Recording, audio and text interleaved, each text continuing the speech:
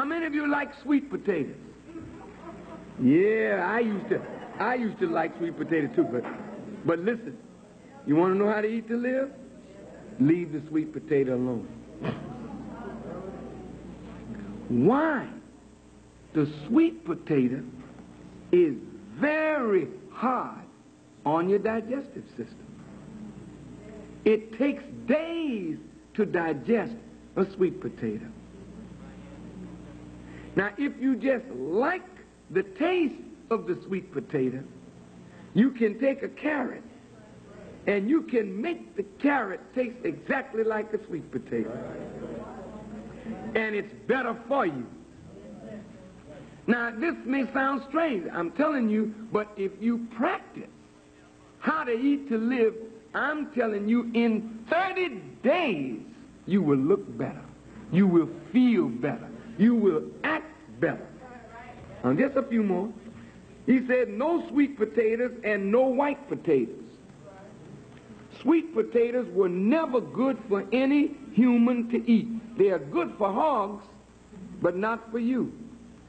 White Irish potatoes are a food for people who live in frigid zones, a staple food for such as Europe, Northern America, and Canada.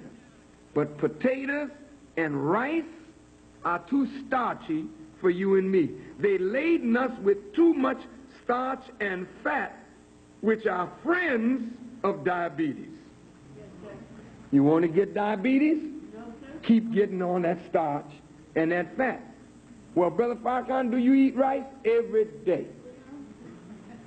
But the Honorable Elijah Muhammad taught us how to cook the rice, where you brown it in a pan. When you brown it, you take that starch out of it by browning it. Then they boil it. Then when you eat that bad boy, it's okay. You got to start with a long grain brown rice.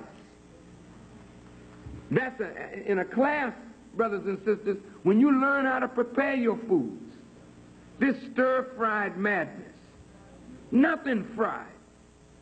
Fried food is death. Sorry about that.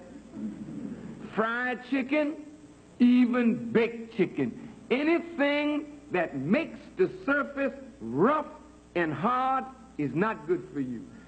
The fried food sending you away from here, clogging up your veins and arteries with fat.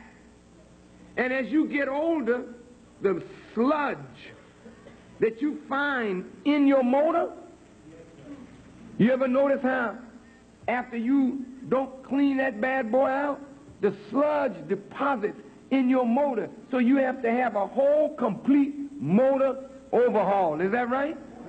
Well, that's what happens to your veins.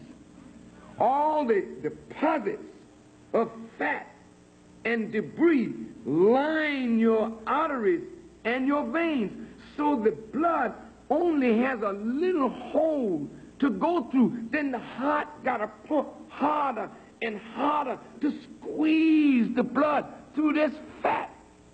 So you overwork the heart. All of this due to improper eating of too many fried foods. I know you don't like this. Sweet potatoes are full of gas.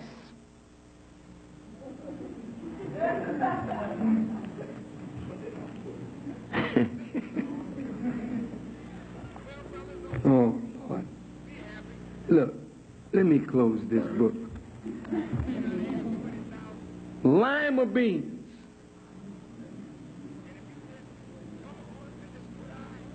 The messenger said, lima beans, they call them belly busters.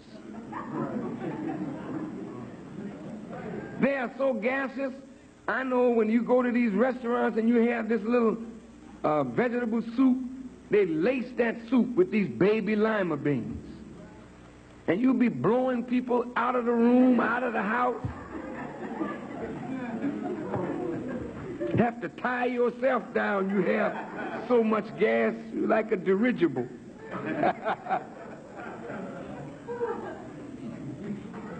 And it's the food you eat that make people not able to go in the bathroom after you. You have to declare a holiday.